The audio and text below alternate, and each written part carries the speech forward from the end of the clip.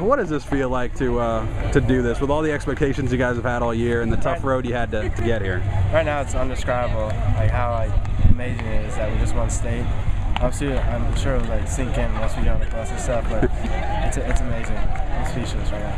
And there was no kind of fatigue after yesterday's, hard-fought, 8-inning, demanding game, record temperatures. You guys were fine to go and played pretty flawless baseball.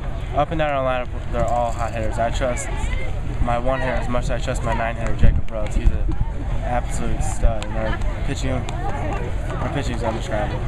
I'm speechless. I mean, it's one thing to aim for a state title and say that you guys are going to do it, but to be actually here and do it, I mean, can you put your mind around that, what you were able to do today? Not really. I just remember the beginning of the season, our coach was like, you guys are capable to win state. And here we are today. With our standings, And what's it like for you personally to come up so big today, driving a bunch of runs and kind of get the offense going? Well, I just had to do what I had to do. Help my team out and drive runs and just be productive and do what I need to do.